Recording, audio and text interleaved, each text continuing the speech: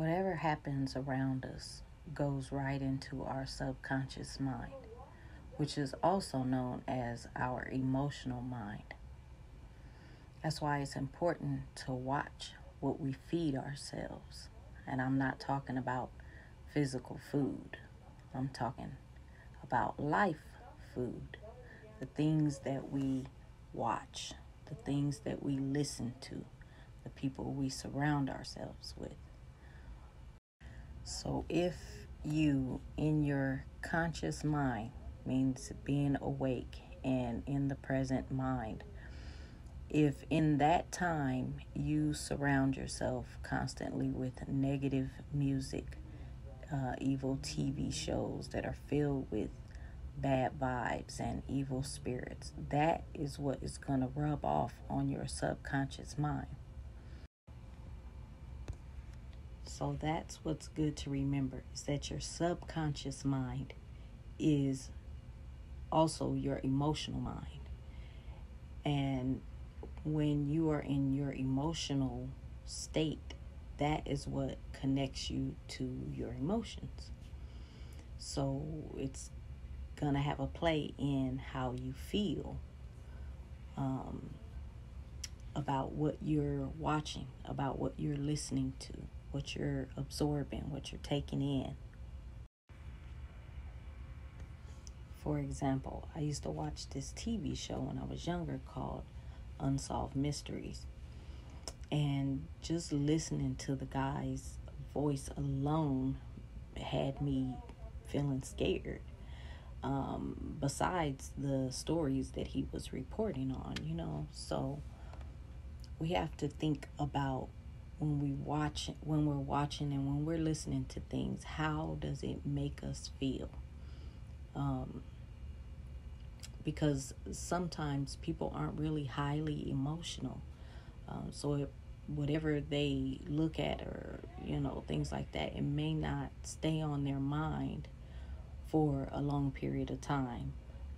Some people, it may stay on their mind for a day, 2 days, a week. They may dream about it. So it's a good idea to ask yourself, am I feeding myself food that is helping me? Or does it make me feel good? Does it improve the way that I feel? Or is it making me feel negatively? Is it moving me towards greatness? Or is it keeping me mentally stuck? If it's not helping you,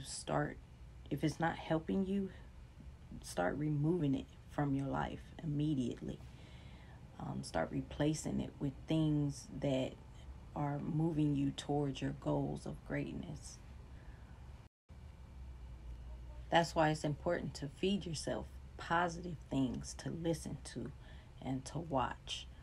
Surround yourself with people that have positive minds and people who are motivational and inspiring.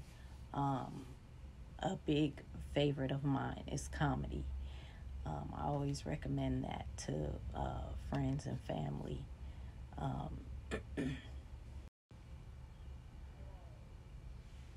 And a lot of people say, well, how do I do that if I don't know any people like that? YouTube is free. YouTube is my favorite place to go to listen to motivational speakers, inspirational people. YouTube, and it's free. I love it. That's why I'm here. Speaking is a big part of your life, and this should have came before the part before this. But speaking is a big part of our life food as well. We need to take time to think about the words that we use as well, because the old saying goes, the power of life and death is in the tongue. So we're also influenced by our thought. Mindful of everything that you are feeding yourself as far as life food. Continue to stay blessed. Feel free to share this with some friends and family. Subscribe, hit the like button if this was helpful to you. Thanks for watching. See you soon.